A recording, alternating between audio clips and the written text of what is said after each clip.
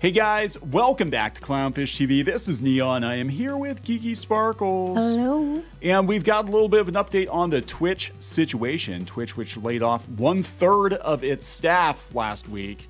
Now the CEO is upset that that news was leaked early, and he's actually been busted saying that Twitch is not profitable. It's never been profitable.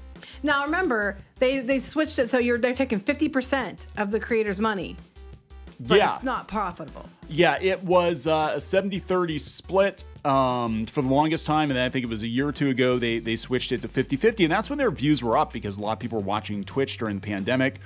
And yeah, Twitch is just not in a good place right now. And look, I don't think Amazon is going to keep it around much longer. Hey, it could save money if they weren't in San Francisco. They could.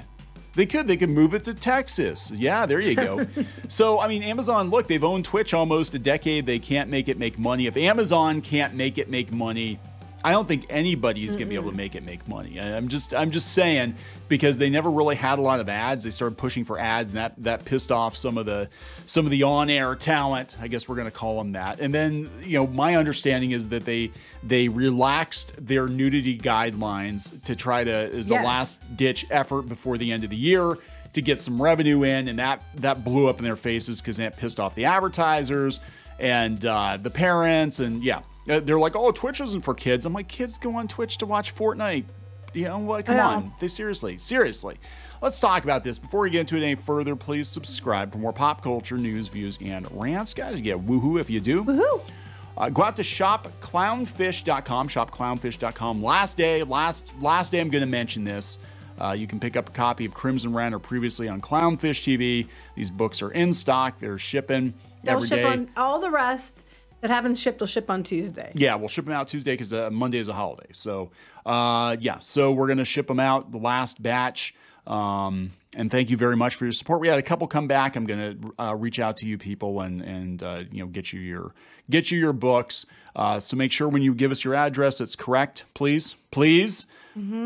Let's talk about this.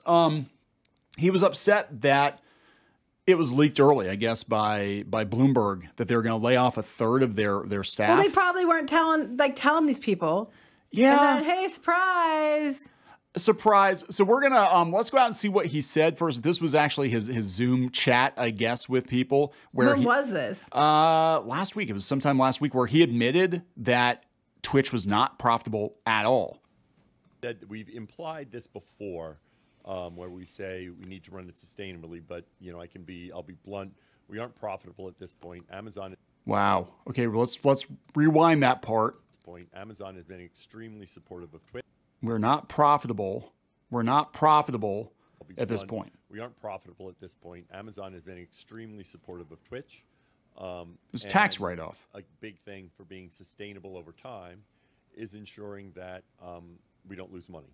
Yeah, Amazon doesn't want you to lose money. My job, yep. That's going to be what makes sure we can be here for long term. We've implied this before. Okay, you can start again. Yeah. So that's how we're going to be here long term. We have to make money to be here long term. Amazon's been putting up with us. Thank you, Amazon. But they're not putting up with it any longer because we have to be profitable now. Yep. Yeah. So how long can you run an unprofitable business? Now, you can't, when things are good and your other divisions are making all kinds of money, you can bankroll the unprofitable business. In fact, it might be to your benefit to do that because you can use it as a tax shelter. And a lot of companies do that. We talked about that just yesterday. Yeah. You know, Amazon is cutting back in Prime Video and all that, but if they're making too much money, then if they have another division that doesn't make any money or actually is in the negative, that's good because they can say, well, at least we tried. But you can only do that for so long, you know, and now that everything has to make money, we're seeing a lot of layoffs across everything that Jeff Bezos owns. And, you know, maybe he wants to buy himself a new rocket ship or something. But, yeah, so this is interesting. One of the first replies to the account that posted this was Locow. John says, I'm Twitch's target demographic, and I've never heard of it until I asked, what is this icon on my PlayStation? What? I played video games my whole life. I watch anything tech or gaming on TV. I always consumed and made content. We need new views, a working TV app. Well, I don't know how you don't know what Twitch is, but okay. How do you not know what Twitch is? Well, because Twitch gave up on gamers a long time ago. Like Twitch was for gamers. They gave up on gamers a long time ago, and now they're chasing e-girls. I mean, let's be honest. That's their demographic. They're trying to be. Well, they seem like they're trying to be OnlyFans. I'm surprised people are acting like this is new news. It's more so it's finally been confirmed. Exactly. Yes. Everybody knew Twitch wasn't doing well. I mean, he's flat out got busted saying that it isn't profitable. This is after they've took on advertisers, after they took half the revenue and all this. And the argument was, so we can be profitable, guys, and we can keep Twitch around. But now he's saying Twitch still isn't profitable. And it's the way it sounds, reading between the lines, is Amazon says make it profitable or you're done. It's the way it sounds. That is, yeah, and that explains why they push for the nudity, because they saw, you know, other platforms making money, OnlyFans making money on that, and that's why they're pushing everybody to sub. Well, they'll sub for boobs, you know, because if they're not subbing for gameplay, they'll sub for that. They'll simp for that. But they had, you know, people like Amaranth up and leave and go to Kick. They said they have this. This is a Priest T on Twitter says, they have an affiliate program. They take 50% sub revenue and run tons of ads, but they aren't profitable. How exactly are they at a loss? A response says servers are expensive. They're actually running on Amazon's servers. So I don't think servers are that expensive for them. I just think they have a lot of overhead. They have a lot of bloat. I think that's correct right there, that one there. Yeah, the millions of people that go live on Twitch, literally only a fraction of a percent make money. I don't know if it's that low, but... Yes, I think that's what it is, because we saw this on other platforms too, like YouTube's one of them. People were mad where you had to have so many things. You had to have so many subscribers and so much watch time at one point. I don't think they walked that back to get monetized. The reason being is because there's only a small percentage of people that actually make the money. The rest of you just, you know, kind of there. Freeloaders. And I'm not trying to be mean about it. I know the same thing happened like on... like Tapas and Webtoons and stuff. People are mad. Like, why do these people get money and not everybody else gets money? And it's like, because they're the ones bringing the subs that bring all the traffic that get us the money to begin with, where you guys, you know, aren't. You all want to demand the moon and demand that no one better steal my content. It's like they aren't gonna. I'm not trying to be a bitch. I'm just saying you aren't the ones that the people are interested in. And that sounds really, well, how I say it sounds mean, and I don't mean it mean. I'm just saying that it's true. Only a fraction of the numbers of people on there performing on Twitch actually make them money. Try paying for video hosting on your own and having the bandwidth to be able to get that video out there and not have it, you know, choke out when you have a bunch of people watching, thousands of people watching you at a time. You know, it's expensive. I mean, it is expensive. Now, do I think that Twitch has a lot of costs associated with it? That's what they said here too, down below. That aren't directly related to streaming. Yeah, I think Twitch could honestly be run by a skeleton crew, but they still have, even gutting it, they still have like, what, 1,000 employees or something like that. And before that, they cut a bunch last year. They had a bunch of people whose job it was at Twitch to police content. I think that's a large part of it too. Like they had people, I think, are avoiding Twitch because there's so many restrictions and there's so much drama around it. You know, people were getting banned because they had the word sheet in their name. Yes. You know, they were getting banned for that. And I don't think that helped them any. Yeah. So they said they aren't. He's lying to us. I mean, it could be creative accounting too, but whatever is actually going on at Twitch, it's not good. The look on his face tells me that he's told, and this is an older guy, so he's probably getting close to retirement, right? Anyway, but they had their CEO jump ship last year, their original CEO, the guy that came with the company, and this guy came in, and I think this is a last ditch effort to turn this thing around, or it's getting shut down or sold off. Or like the whole tax shelter thing, it is profitable, but they, you know, make it that it isn't so that they can keep writing off for tax shelter. That could be too. I mean, I don't know what's actually going on. Other side of it, that's completely possible too. But as a content creator, I'm going to look at Twitch and I'm going to be like, run away, because it doesn't look very stable, you know, from the outside, like them laying people off like that. The 2 rounds of massive layoffs, your top talent jumping ship for Kick, cutting back on the creator revenue split. All of these things scream to me sinking ship. Mm-hmm. Right? I mean, I would like, now is not a good time. If you're thinking, hey, I want to start streaming video games on Twitch, don't. I don't think it's a good. Plus, we saw what they did with some of their top talent, Dr. Disrespect. I don't think we've ever gotten a straight story as to why he got banned. So every time one of their top talent people leave, they take all their fans with them. Yes, they're there for the talent, not for the platform. Right. So wherever they go, the talent or the fans follow, and that also is probably costing them a lot of views. Well, yeah, because Amaranth was one of the biggest people there. I don't know how many. There are like 4 or 5 big streamers, that they're biggest streamers, I think, that left Twitch. And again, they're taking that audience with them. And what might happen is they'll take them over to Kick. Maybe they went to Kick just to watch Amaranth, but they're like, hey, there's some other stuff here I want to watch too. Oh yeah. Well, I mostly watched Amaranth and some other stuff on Twitch, but I don't even need to log into Twitch now because everything I want's on Kick or on YouTube, or, you know what I'm saying? Mm-hmm. So that's what's going to happen. And you're only as good as your content creators. And if they're all leaving, you know, for whatever the reason is, some of them I know went to Rumble too. There were a couple of them, they got banned off of Twitch for stupid reasons, and they went to Rumble too.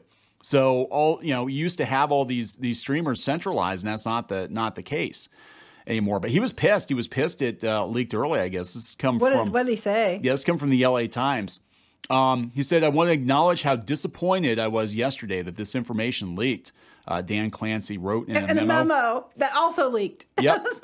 I'm also sorry for all of the anxiety that it caused over the last several hours. Our hope was that all of you would hear from us this morning and very quickly understand how this impacted your role. And we were unfortunately not able to accelerate the timeline, which I know is very frustrating. So basically, translation, I am really sorry that y'all found out early so that you're all stressed and then spamming all the management. We weren't going to tell you to the day, but oh well. Yeah, pretty much. I mean, any of these companies, when they start having massive rounds of layoffs like this, when there's talk of the company getting sold or whatever, I've been down this road before. The warning signs are there. It is time to freaking leave. And yeah, they're in San Francisco. They said they paid out $1 billion to streamers last year. So while Twitch remains strong, for some time now, the organization has been sized based upon where we optimistically expected our business to be in 3 or more years, not where we're at today. Yeah, basically, venture capital, and and we expected it to grow bigger, but we done fucked up several times and people left. Yeah. And they're trying to say, he hoped that employees at Twitch, best known as the home for popular video game live streamers, not anymore, it's known for e-girls, would learn about the layoffs directly from the company Wednesday morning. Well, before that, as many of the companies in the tech space, we are as with many other companies, we are now sizing our organization based upon the current scale of our business and conservative predictions at how we're going to grow. So we're no longer, hiring a lot of people in case we get really big. To tell venture capitalists and investors we have so many people because we're so big.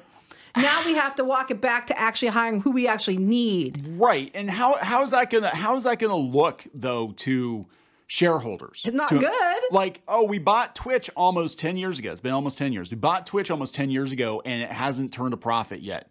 In 10 years. In 10 years. They'd be like, cut it loose. I honestly think it's more, down. I think it's more to do with tax shelter. Yeah. In my opinion, I think it's more to do with that.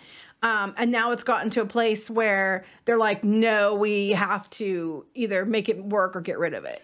Yeah, pretty much. It's January. We told you in January, a lot of companies are going to wait until the new year because they didn't want to be perceived as being douchebags by letting people off at the holidays, right? So they wait until the new year and then they're going to be douchebags. Mm-hmm. But this was coming. Every one of these companies are looking at their balance sheets and they're like, damn, we cannot afford to just pay people to do nothing, to bring nothing to the table. Mm-mm. We can get rid of 10 activists and hire 1 qualified programmer, which is actually going to make us money. And that's what they need to be doing. But again, that venture capital, that investment money, that was free flowing, free wheeling. Everybody was just spend. And you're going to have a whole generation of people that thought going to work, especially in a place like San Francisco, was you go in, you have your, umpteen coffee breaks and your day spa and your adult daycaring and all that. And they're in for a rude awakening because the tech space isn't going to want them. They want people that can program.